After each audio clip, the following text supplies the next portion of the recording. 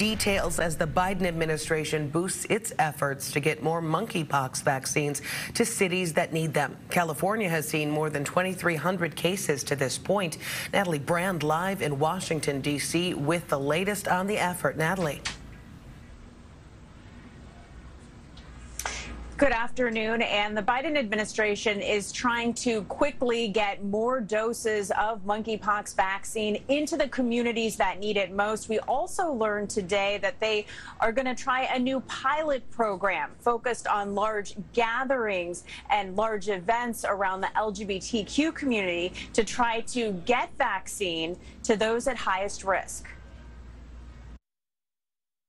The White House announced that more monkeypox vaccine is on the way. 1.8 million more doses available for ordering starting Monday. We are also now receiving administration data from jurisdictions, which helps us ensure we are distributing vaccines equitably across the country while also making sure they get to those who need them most. Part of the strategy will include a pilot program to distribute vaccine at large events geared towards the communities at highest risk. Up to 50,000 doses from the national stockpile to be made available for Pride and other events that will have high attendance of gay and bisexual men.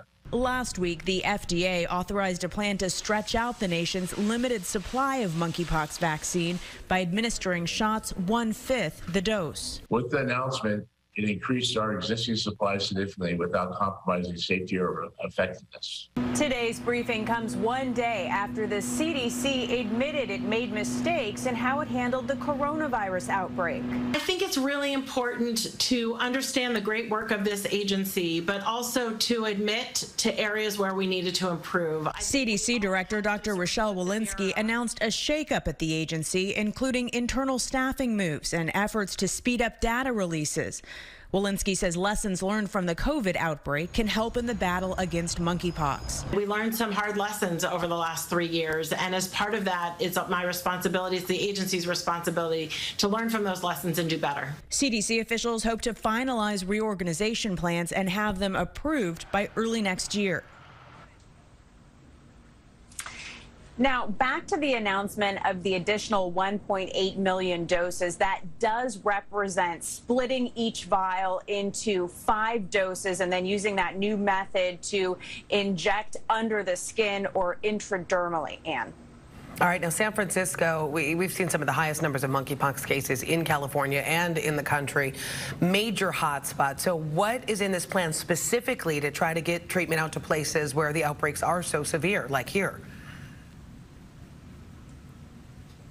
Right. Well, we learned today that in addition to trying to ramp up the vaccine supply, the administration will also, starting next week, pre-position 50,000 courses of the TPOXX treatment. That's a drug that's been used to fight smallpox, but can also be used for monkeypox. So the administration will start placing that treatment in jurisdictions where the outbreak is most severe. And I should also mention that for the vaccine, it's also the priority is on those communities with the highest number of cases and also those communities that have used the vast majority of their vaccine supply already, Ann. That's us. We need it. All right, Natalie, thanks for that. We're going to have more on the continued response to monkeypox as it develops. Stay with us on KPIX.com and streaming 24/7 on CBS News Bay Area.